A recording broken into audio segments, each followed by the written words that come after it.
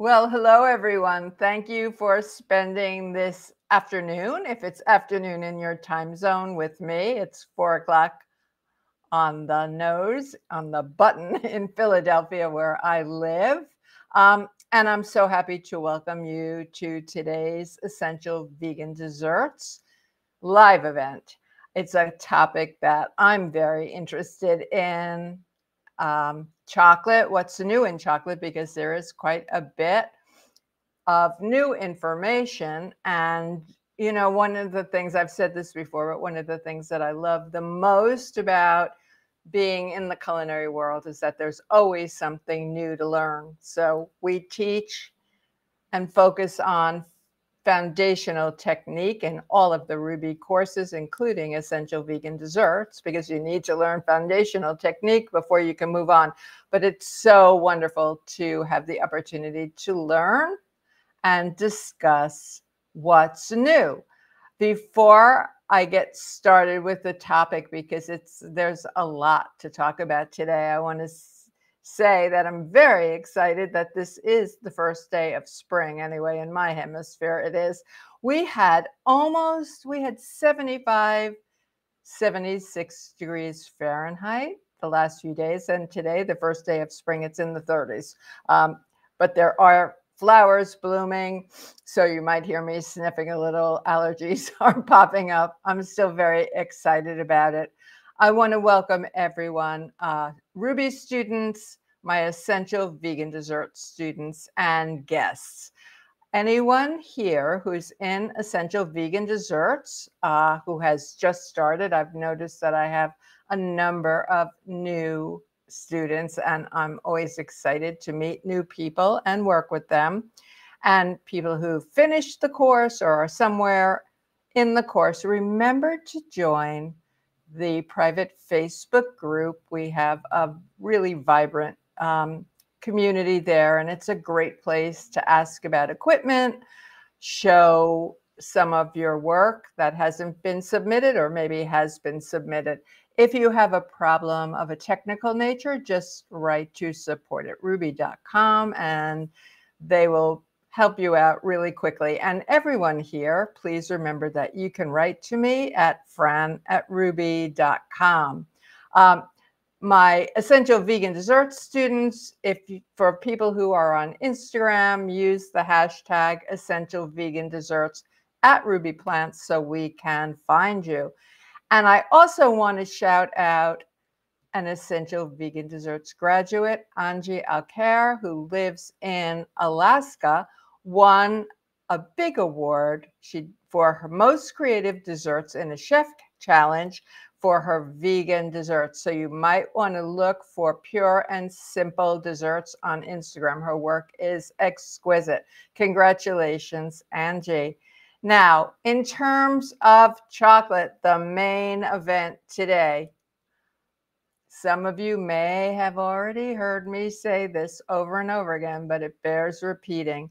Chocolate is a bean, but it is not a salad. So that's the way I approach desserts. They are treats. Now, I know that some of you are familiar with the work of Dr. Dean Ornish, and he has written in all of his books and talks in his presentations about the fact that he eats a square of dark chocolate, that's high percentage chocolate, every single day. Before I get into the what's new, and I've got lots of things to show you that are new, I want to do a review of chocolate. Now, what makes chocolate vegan? I get that question pretty frequently. And, I did write a book called Vegan Chocolate, Unapologetically Luscious and Decadent Dairy-Free Desserts.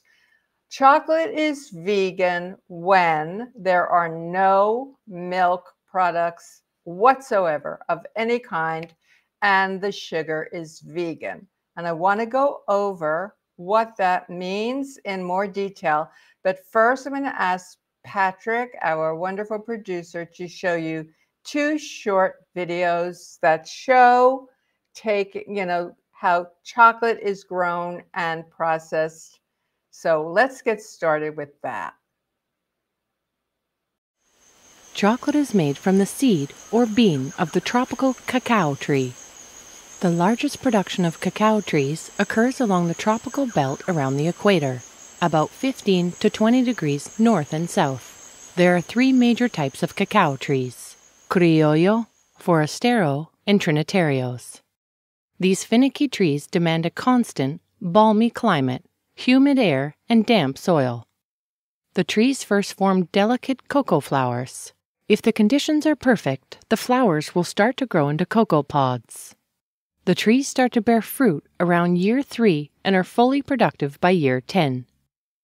Pods, ranging from yellow and green to deep red in color, are about 14 to 16 inches long, oval in shape and pointed at one end. It takes about 5 months for a pod to fully ripen before being carefully cut off the tree by hand. Each pod is packed with approximately 20 to 60 seeds or beans, which are embedded in a juicy, sweet, tart, white pinkish pulp. The beans are bitter and inedible when raw.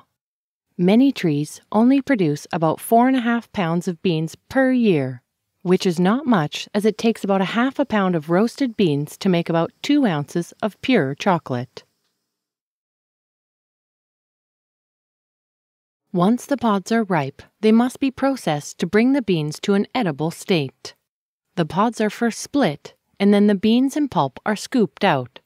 They are then carefully fermented for 5 to 7 days. Fermenting is a crucial step in developing the flavor, aroma, and essential oils in the beans.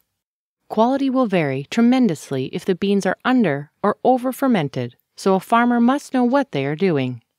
During fermentation, natural yeast chemically changes the beans and pulp, which is crucial in developing the initial chocolate flavor. The beans are then carefully sun or artificially dried to develop flavor and reduce the amount of moisture. They are then cleaned to remove any dirt or impurities before being graded, bagged, and shipped all over the world. The manufacturer then carefully roasts the beans at precise temperatures. Roasting reduces bitterness, further develops the flavor and aroma, and gives the beans the desired browning. During this process, the water content decreases even more and the husks become loosened. The beans are then processed to separate the husks from the prized cocoa nib inside. Large, heavy presses or mills are then used to crush the nibs. The nibs are ground and refined into a thick, non-alcoholic paste known as chocolate liqueur or cocoa mass. If the cocoa mass is squeezed by hydraulic presses and filtered, this mixture will separate into about 53% cocoa butter and 47% pressed cocoa.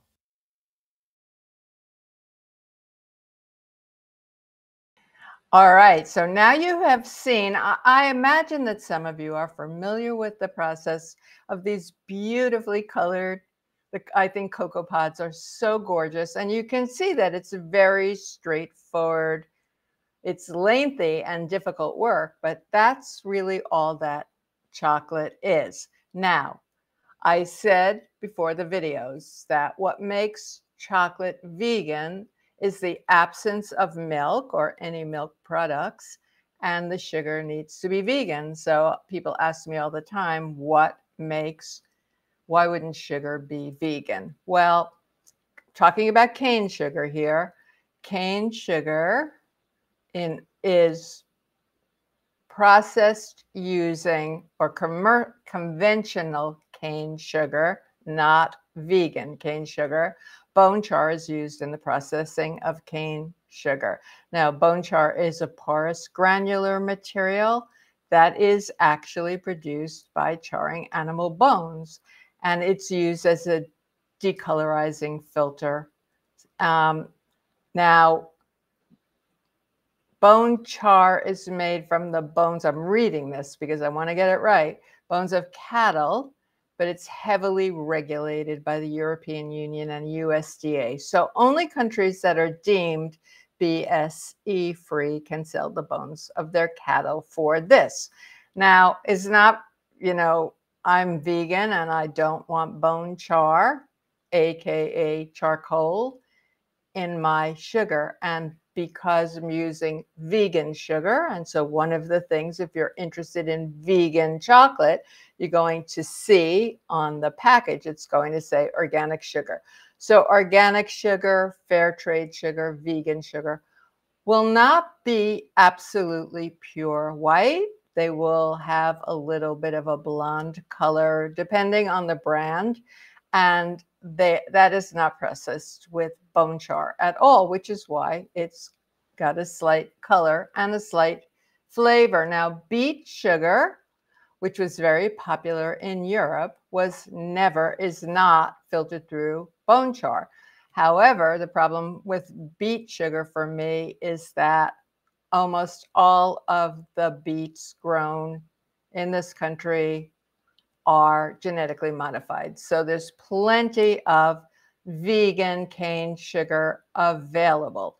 When you're using what's called a whole cane sugar, like Rapadura or dehydrated cane juice, those are not filtered. So now we know about the sugar.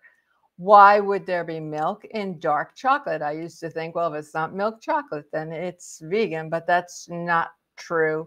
So to be absolutely sure that there are no traces of milk in your chocolate, which is, milk in your chocolate, it will say perhaps made on shared equipment. To have milk in a dark chocolate bar can be annoying to ethical vegans and can be deadly for people with milk allergies. What you do is you look for a manufacturer that only makes dark chocolate, that it's a dedicated milk-free facility, or kosher non-milk chocolate. So that's what you want to do. Ethical chocolate is another situation, and I have noticed, and you may have noticed as well, if you're a chocolate aficionado, that most of the big players in the business of chocolate are all going to labeling that says fair trade, ethical. They have different certifications and a lot more transparency. And that is because there is still slavery, child slavery, used in the production of chocolate. So with vegan chocolates, and that's what we're really talking about today, like any other food product, you have some really fabulous ones and you have some not such good ones. Read labels, do some tastings. Don't expect all 70% chocolates to taste the same, because they won't. Now, what I have noticed is that you've got chocolates labeled gluten-free today. Chocolate, if you think back to the video, there is nothing in the production of chocolate that would make it contain gluten. But of course, there's always an issue of cross-contamination, and you've got to watch out for inclusions, because many chocolate bars, candy bars, have inclusions that can have gluten in them. And paleo chocolate, maybe you have seen some paleo chocolate, and some of these labels make me smile a bit, but Hu chocolate, which is a chocolate that says organic and paleo, no refined cane sugar, no erythritol, no soy, gluten, no palm oil. It is sweetened using coconut sugar. So that's what makes it paleo. Now, Hu is only one of many companies using coconut sugar to sweeten their chocolate. I've tasted a bunch. I actually like the Hu the best. For me, the coconut sugar flavor, which is a flavor that I like. To me, it reminds me a little bit of caramel, a little bit of molasses. In fact, I use it often in place of molasses. I don't always like it with chocolate, but You know, this is personal. We all have different ideas of flavor. Now, another really big thing is you have probably seen vegan milk chocolates in the marketplace, and there are so many. So, vegan milk chocolates are made with oat milk, coconut milk, almond milk, or a combination. And again, I've tasted some where I didn't want to, I took a little teeny taste and that was enough for me. And I've tasted some that were absolutely delicious. Recently, an Israeli brand called Seventh Heaven launched in the US, and I think it is sensational to me. But it's a candy bar. It's a candy bar. It's a flavored bar. And Dr. Bronner, the soap people, has also got a line of ethical, vegan, Seventh Heaven is as well, oat milk bars. That's really, I find them very tasty, but again, they have inclusions. I've seen Trader Joe's has oat milk bars. I think Chef Charnolin, who may be here, told me to taste one. Here is an almond milk. These are just wrappers from Taza chocolate that I remember liking a lot. There's nothing in there.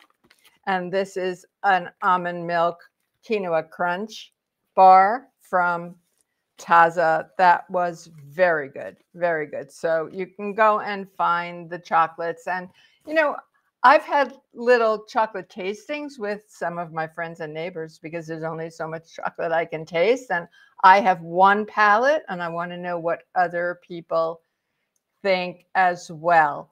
So you want to do tasting, you want to read labels, and you want to find a chocolate that you really like. Remember that the higher the percentage of chocolate, cacao or cocoa that's listed on the label, and almost all of them now say, or this one says 65%, it's from Chocolove. I have all these labels, but I also have behind me 3 containers full of chocolate. We'll tell you now, here's one from Whole Foods, 71%. Chocolate liqueur, which is the cocoa mass, sugar, cocoa butter, cocoa powder. I don't know why there's cocoa powder in here except to save money, to bulk it out. And it is whole trade, so it is fair trade. And here's a Theo 85%. That is cocoa bean, sugar, ground vanilla bean, organic, and fair trade. So it doesn't have anything.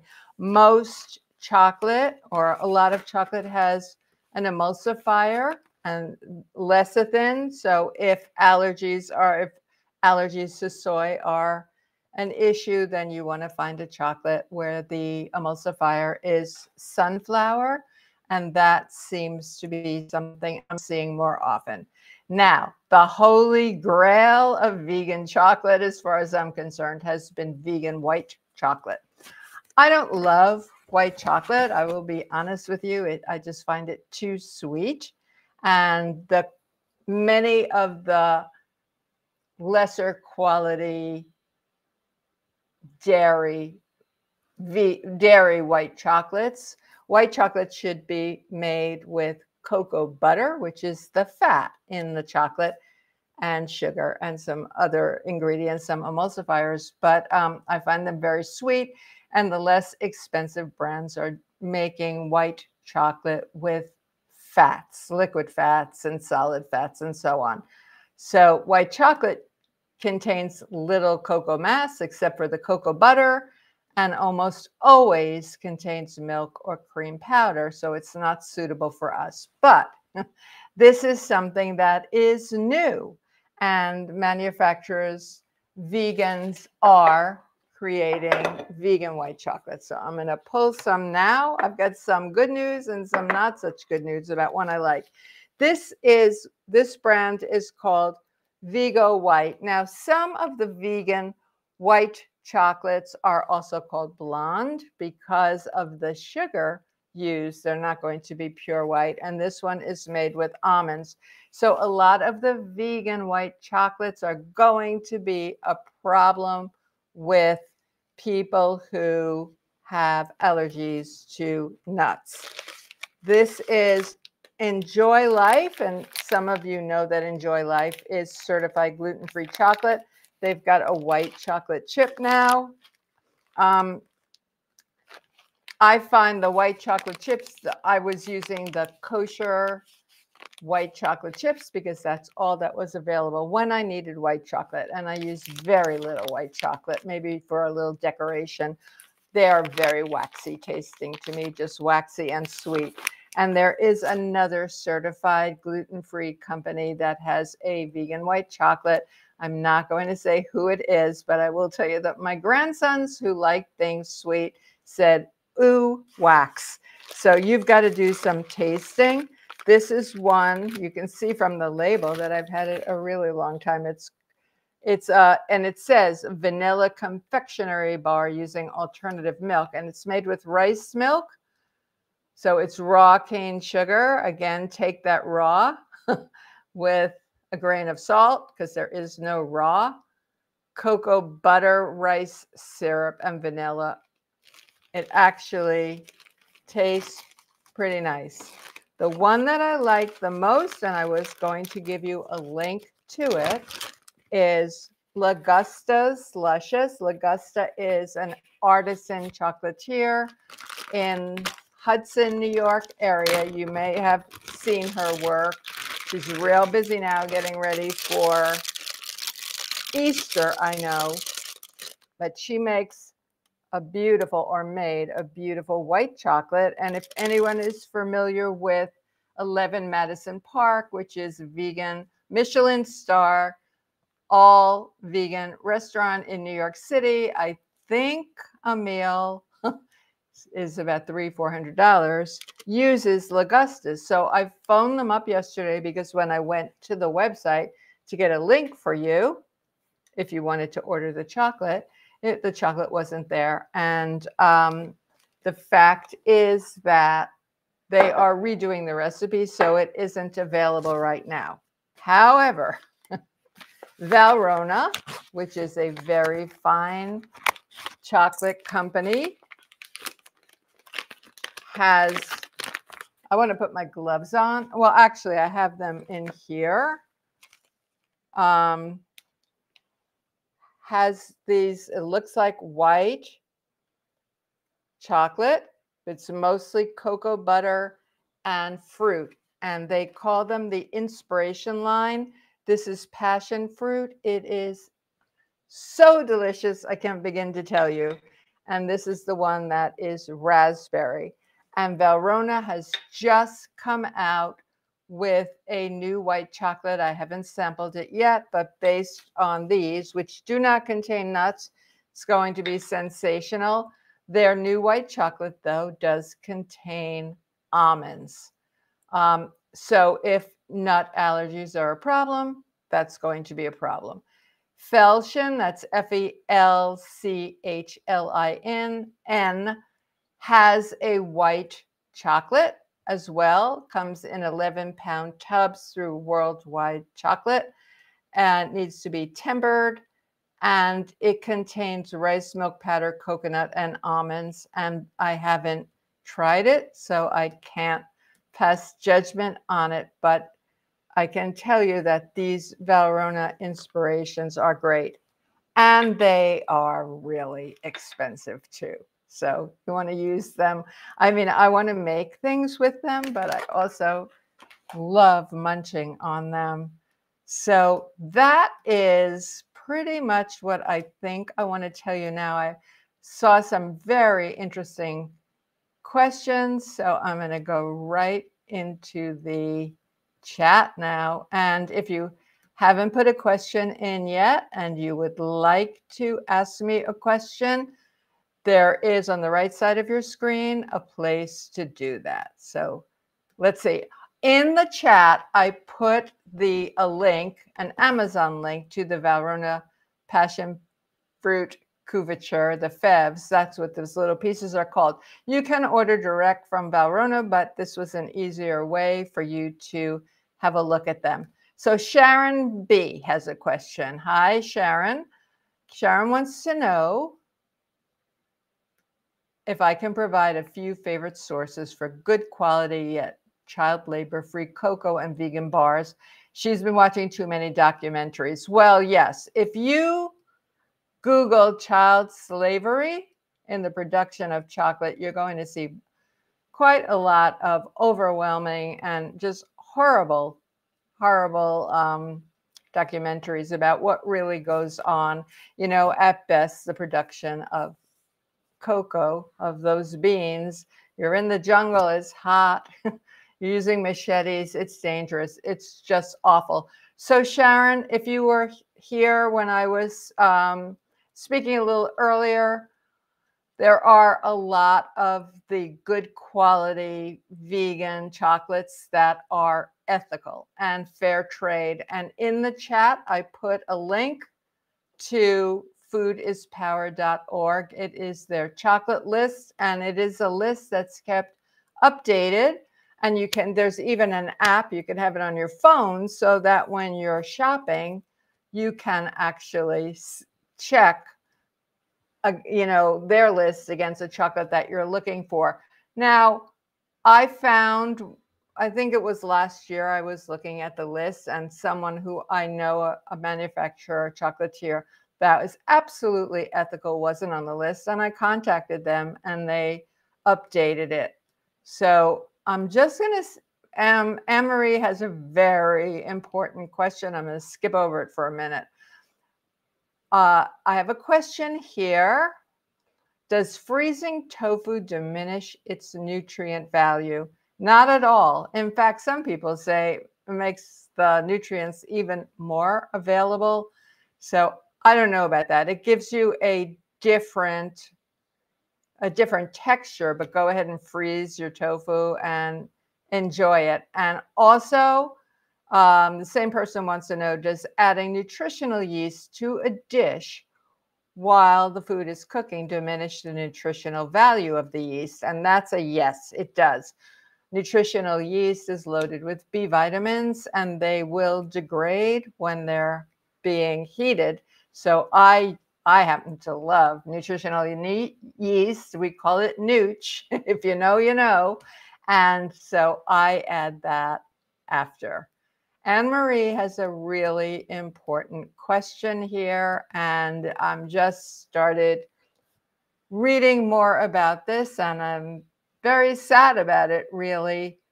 So the question is, how safe is it to use chocolate given the data that has been published, and this is recent, about the heavy metals such as lead and cadmium contained in chocolate, especially dark chocolate?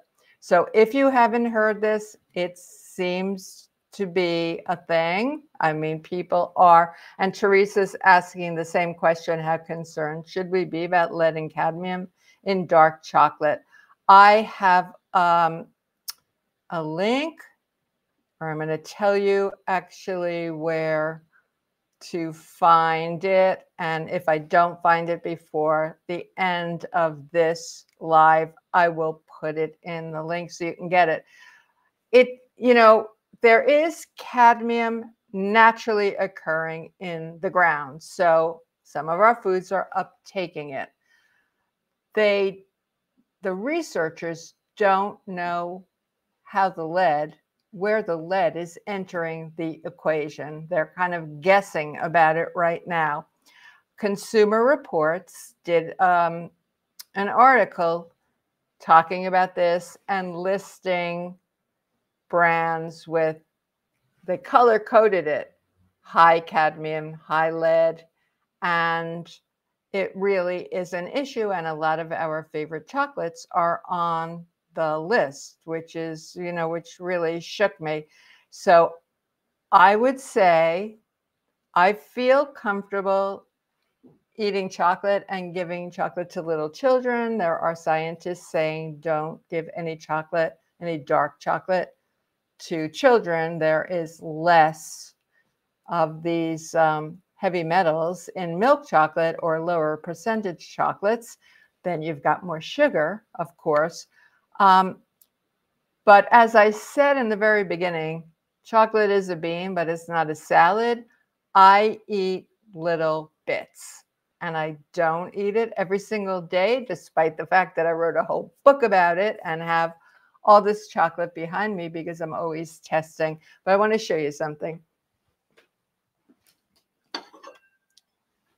So I do like desserts, and I like making them and I like eating them, but my desserts are smaller than many desserts in the marketplace. So for example, here is a little date and peanut bar coated with some dark chocolate. This is a gluten-free brownie bite dipped in high percentage chocolate ganache, and I've got a walnut on there. Oftentimes I put fruit on there. I want to get some nutrition into the desserts where I can. However, they're still dessert. And here I've got some little mandarin oranges. I've been citrus crazy lately, and I just dip them in some chocolate ganache. Actually, we have a dipping assignment in Essential Vegan Desserts. That's very, very interesting. So what I would say is to find these lists, talk to the manufacturer. I'm actually going to several manufacturers to discuss it with them. I noticed a few chocolate makers that I like were not on the list. They're not complete. I think this is something that's going on. Mast chocolate, that's M-A-S-T, was listed as very low.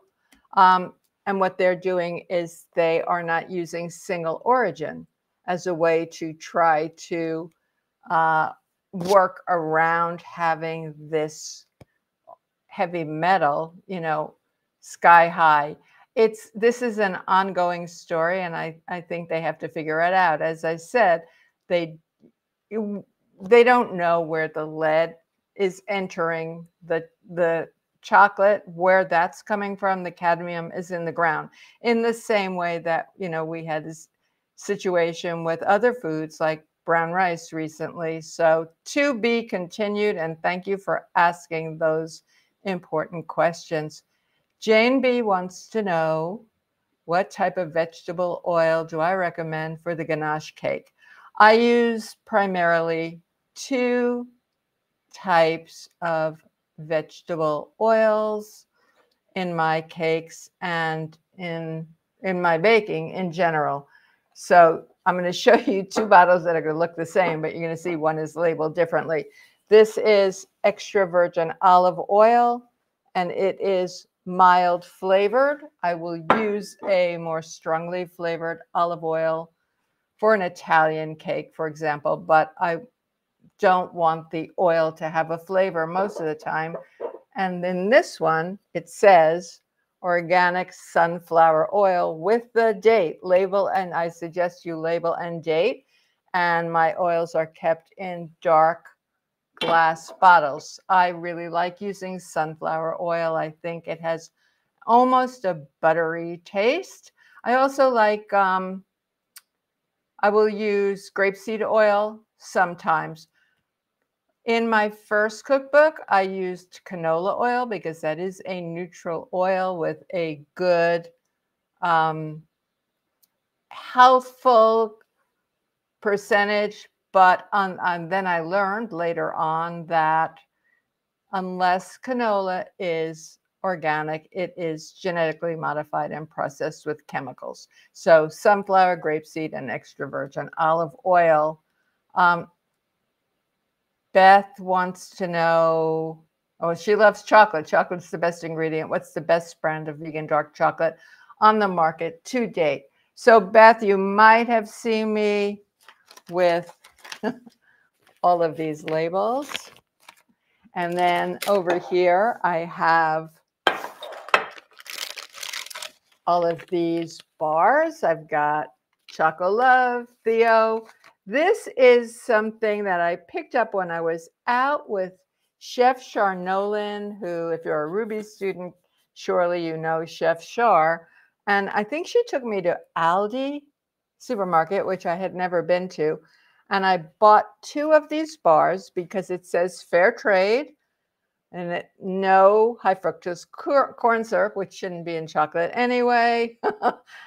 No certified synthetic colors, which shouldn't be in chocolate anyway. But it's chocolate liqueur, sugar, and soy lecithin. There is some cocoa powder in here, so I'm seeing a trend which shouldn't be happening, but that bar is delicious.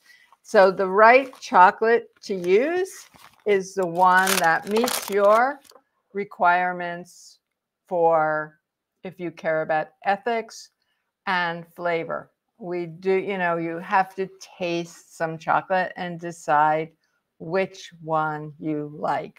So I don't have a best brand for you. I do like Valrhona very much. I like Belcolade, which is a Swiss chocolate that's available to the trade only. Oh my gosh, I like some Guittard. I like some of the supermarket brands too. So do a little tasting and decide. I hope that helps you.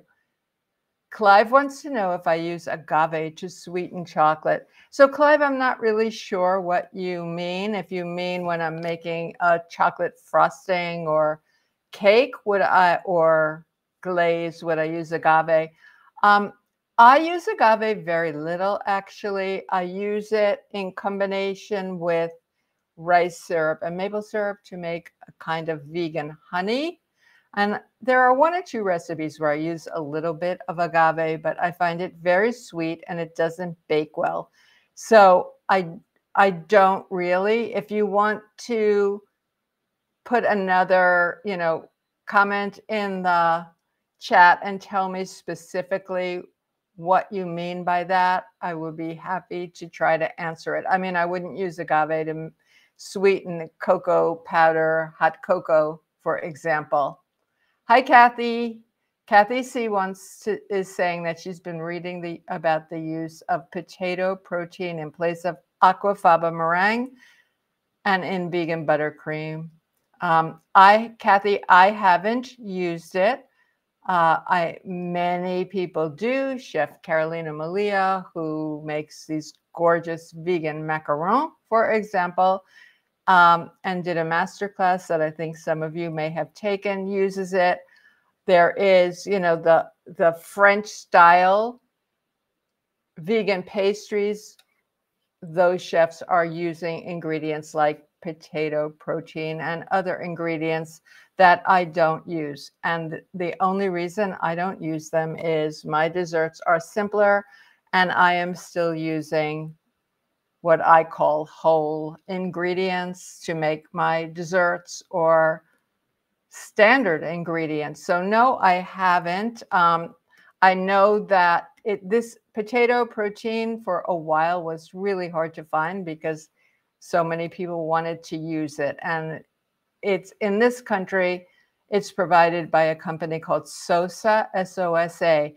But I did see it recently on Amazon in a smaller size. It was still $60, but if you want to try that, then you go ahead and try it and let us know. Hi, Holly. Holly says, I love dark chocolate, but it often has oil and processed sugar in it and is a high caloric density. Do low caloric density chocolate treats exist? Or is it a higher CD treat to be enjoyed occasionally? Well, I think all desserts, all sweets, and I would put dark chocolate in that category, are treats to be enjoyed occasionally. Now, chocolate should not have oil in it, and none of the bars that I showed you had any oil. Chocolate is cocoa mass, also called cocoa liqueur, and sugar. And because we're doing organic vegan chocolate, so that would be organic cane sugar, which is less processed, or a brand like Hue, which uses coconut sugar. but no oil. There should not be oil in your chocolate bars. Kristen says, I know you love chocolate, but do you have recommendations for substituting cacao in recipes for those who are caffeine sensitive? Kristen, as far as I know, cacao has caffeine. Now, I'm assuming that you're talking about the powder here. So, for example, I've got all of those are cocoa powders. This is one, Cocoa Rouge. And this is one from Divine, which is a fair trade. These are all alkalized or Dutch processed cocos, meaning they've been processed with an alkali and they're smoother. Cacao is a powder that is said to be raw, but it's not. There is no such thing as raw chocolate. Many of you have heard me say this before and more than once. It's unroasted chocolate. It is not raw. There is no such thing. So my students in Essential Vegan Desserts do, for example, an assignment where they're comparing a natural cocoa powder, non-alkalized, with a Dutch process, making a hot chocolate, and then comparing and contrasting them. Any non-alkalized cocoa powder is going to be the equivalent of cacao. So you find yourself a recipe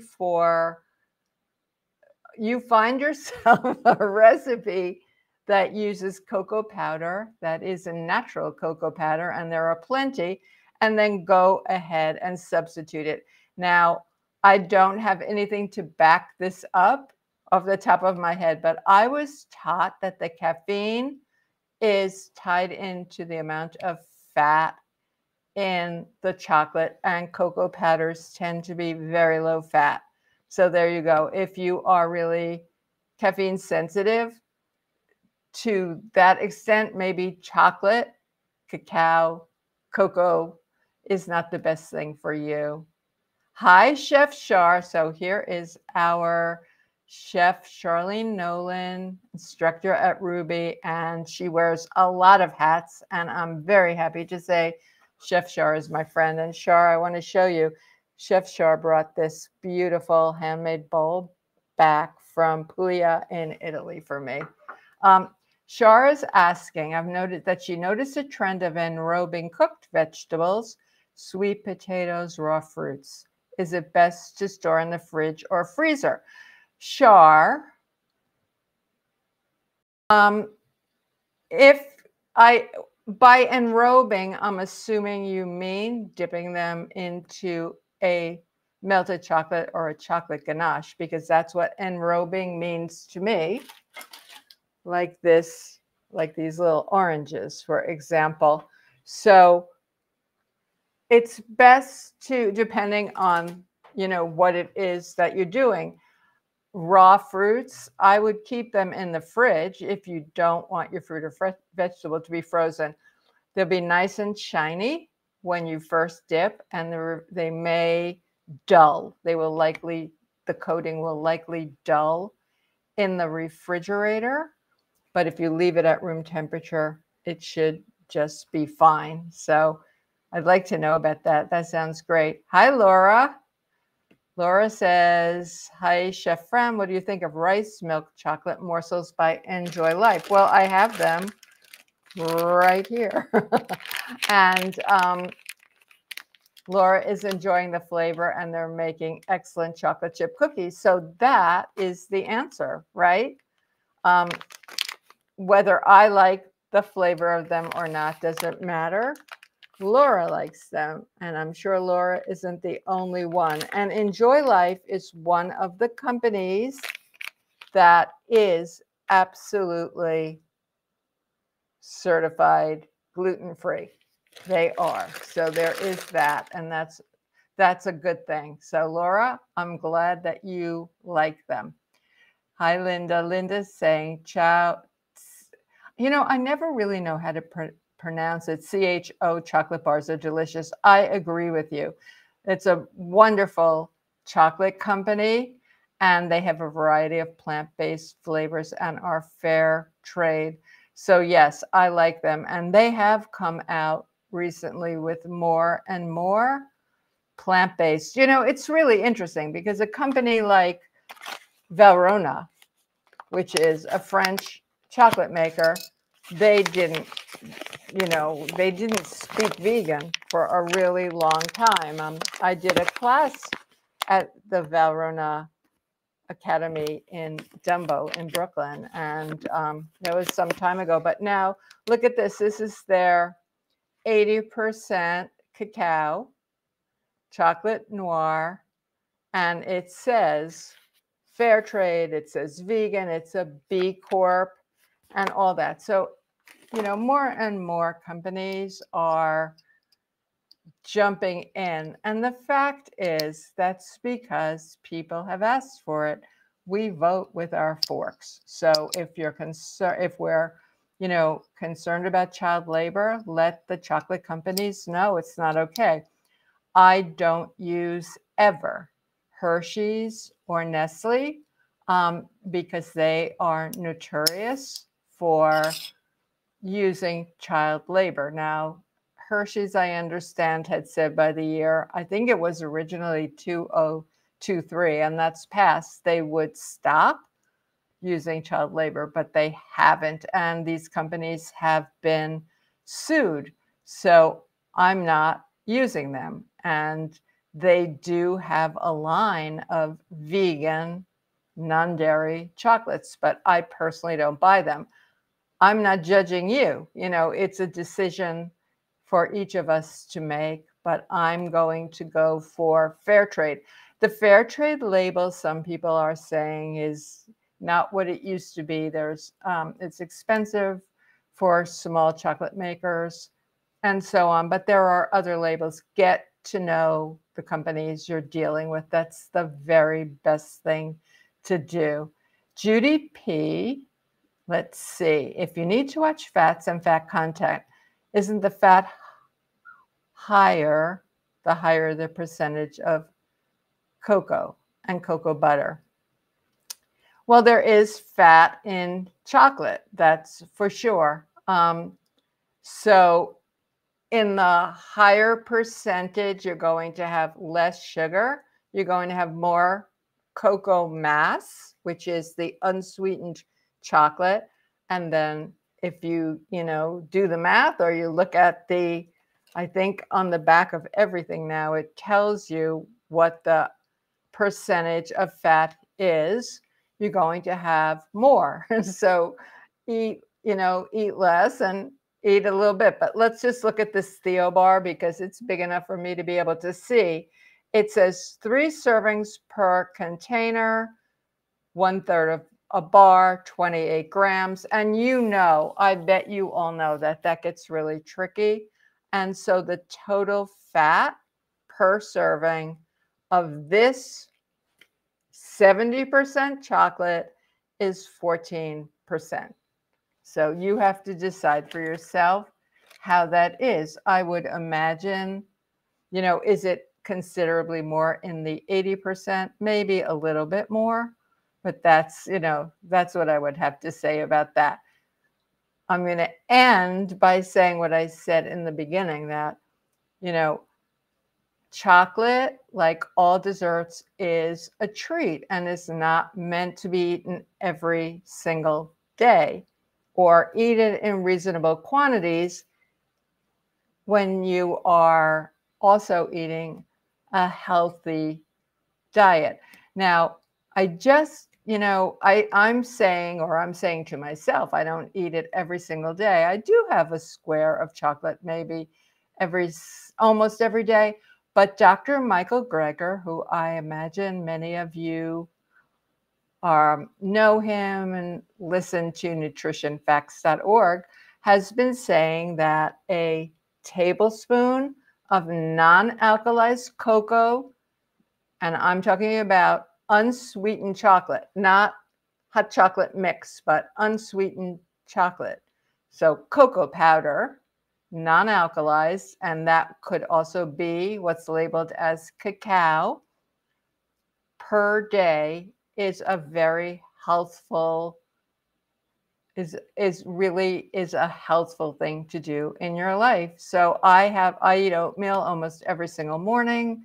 My breakfast is always steel cut oats with blueberries, flax, chia seed, and cinnamon verum. And I've been adding a tablespoon of non-alkalized cocoa.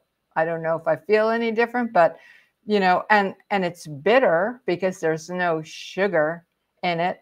But I think Dr. Greger is great, and I love the idea of this. So I'm going to give it a try. So many people say, chocolate is really healthful. It does have some health benefits to it, but you would have to eat a lot of it. And very few of us are going to want to eat completely unsweetened chocolate. So, you kind of have to use your common sense on that. Let me know. You can write to me at fran@rouxbe.com if you try any of these new chocolates. If you find a vegan white chocolate that you like, or a rice milk chocolate, or an oat milk chocolate. And also, if there are some that you don't like, the more that we can talk to each other about these things, the better it is. So it looks like I have no more questions. I'm going to say goodbye to everybody. Thank you for being here. I hope I will see you next month, and have a great rest of the day or evening. Bye.